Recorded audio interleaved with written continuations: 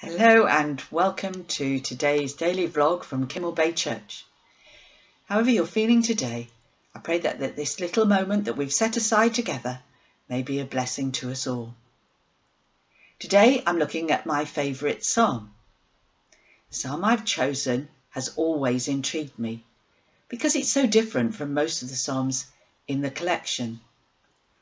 Like many of the psalms in the book, it's written by David, but it isn't linked to a particular situation, something from his life, like being chased by Saul or troubled by enemies or confession of sin. The great preacher Spurgeon said of this psalm, "It's one of the shortest psalms to read, but the longest to learn." And I know what he means.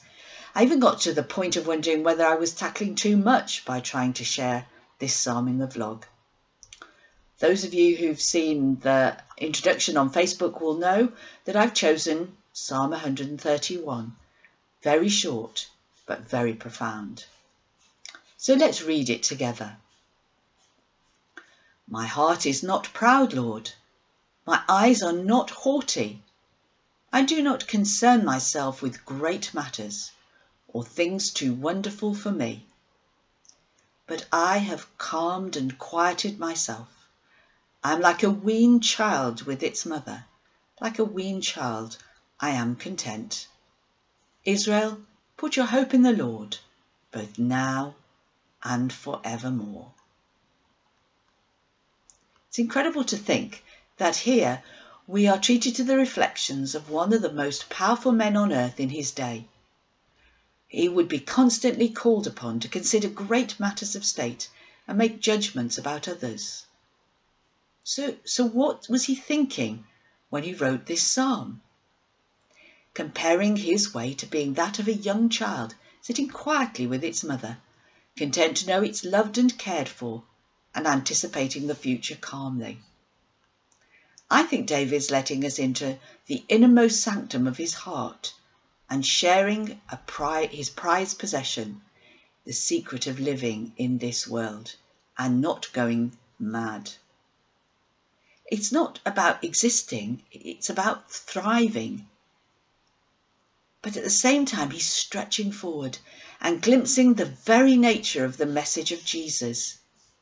And so this psalm becomes prophetic and way before its time. Jesus was asked by his disciples, who is the greatest in the kingdom of heaven? I bet they had some ideas in their heads of it being the prophets or the heroes of faith. And we know that James and John had great aspirations for their place in the kingdom. But let's hear what Jesus said in Matthew chapter 18, verses 2 to 5. He called a little child to him and placed the child among them. And he said, "Truly I tell you, unless you change and become like little children, you will never enter the kingdom of heaven. Therefore, whoever takes the lowly position of this child is the greatest in the kingdom of heaven. And whoever welcomes one such child in my name welcomes me." I can only imagine what the disciples thought, and my guess is it's just what I was thinking. But you know, it was just what David was thinking 1,000 years earlier. Living's a complex thing, isn't it? And it doesn't seem to get any easier as the years go by. Just as we imagine we've got life sorted, things creep in and devastate us. Wow, I didn't see that coming, we think to ourselves. For some of us, the first thought is to pick ourselves up and dust ourselves down and start all over again. We should be able to do this, we say to ourselves. For others, it's to crawl into a corner and hope that it will all pass us by. But David said there's a better way. He says that he's renounced thinking he can sort things out or worrying about the what-ifs of life. Instead, he goes to God, who is the one who is waiting for him. There's no problem for David that the picture he has of this instant is of God as a mother with a young child on her knee. how powerful this image is, for mother is generally the one to whom a child will go in every situation and feel safe and cared for. No longer a baby screaming for attention, the weaned child can talk to his or her mother and also learn that they can hope for good from her. Jesus endorses this view with his teaching about greatness. Greatness, you see, is only found in a right relationship with God. Thriving as a person is only possible when we have a true perspective. God is God, and we are his creation. We're not off a conveyor belt, all the same, hurriedly prepared for who knows what. We're fearfully and wonderfully made and loved. Loved with a love that means that even though we turn our back on God, he has stepped in and sent his Son to give his life a ransom for us. No mother can keep a wriggly child on her knee for long. The child will squirm until it's free. And God doesn't force us back to himself. He just makes the offer and would help us to return, but we need to want to be with him forever.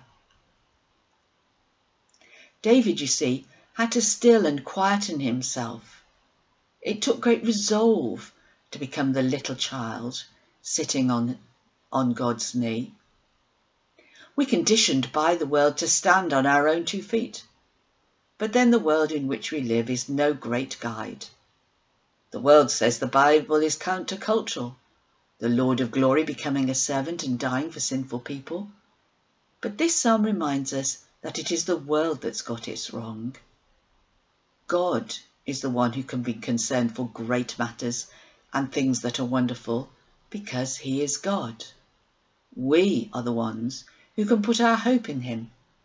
And even if it doesn't seem to work out straight away, we can continue to hope now and forevermore, for he is God.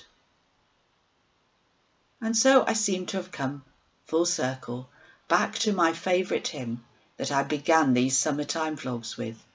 Jesus, I am resting, resting in the joy of what thou art. And that's no surprise, for this is a lesson, as Spurgeon says, that takes a life to live and learn. I need to sit with God as a young child sits on its mother's knee and continue this lesson to my life's end. And so let's finish with a meditation and prayer with verse 3 of the hymn. Simply trusting thee, Lord Jesus, I behold thee as thou art, and thy love, so pure, so changeless, satisfies my heart, satisfies its deepest longing, meet, supplies my every need, compasseth me round with blessing, thine is love indeed. Thank you, Jesus. Help me to keep my hope fixed in you. So, stay close to Jesus. Don't try and struggle through it all on your own, but take his love and his hope into today. See you very soon. Goodbye.